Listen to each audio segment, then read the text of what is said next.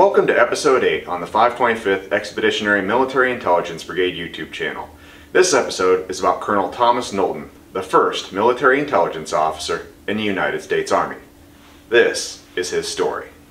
Born in 1740, Thomas Knowlton became a military man early in his life.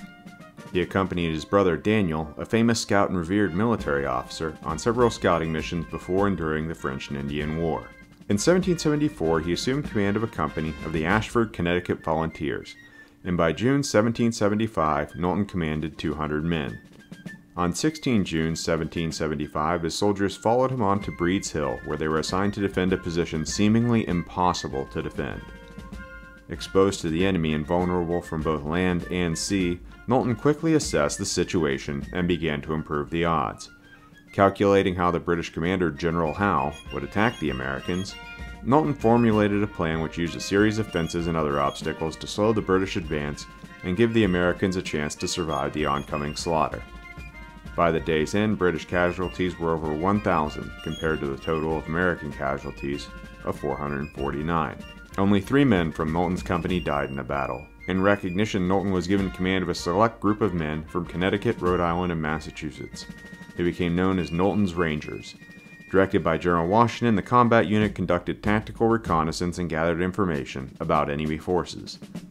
On the morning of 16 September 1776, at the Battle of Harlan Heights, Knowlton's Rangers patrolled a small field near a British camp.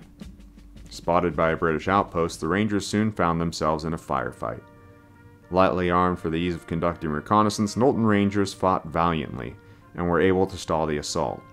When the attackers tried to encircle Knowlton, he ordered a retreat and brought his troops back to safety with few casualties.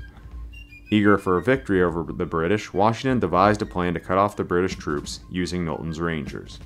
However, shots were fired prematurely into the right flank of the British, and Knowlton had to rally his troops to continue the attack. Shot in the small of his back, Knowlton fell mortally wounded within minutes of the failed encirclement. In 1984, the Military Intelligence Corps Association designed the Knowlton Award to be given to those E-MIB professionals who had made a significant contribution to the Corps. Lieutenant Colonel Thomas Knowlton was inducted into the Military Intelligence Hall of Fame in 1995. From the times of Colonel Knowlton, America's military intelligence profession has grown and grown until it's become one of the most premier military intelligence organizations in the world, if not the best. Please keep tuning in every week as we do these history videos focused on the military intelligence community, and tune in next week as we continue our look back into history within military intelligence. Please keep tuning into the channel. This is the 525th Expeditionary Military Intelligence Brigade. Thank you for watching, and please keep tuning in.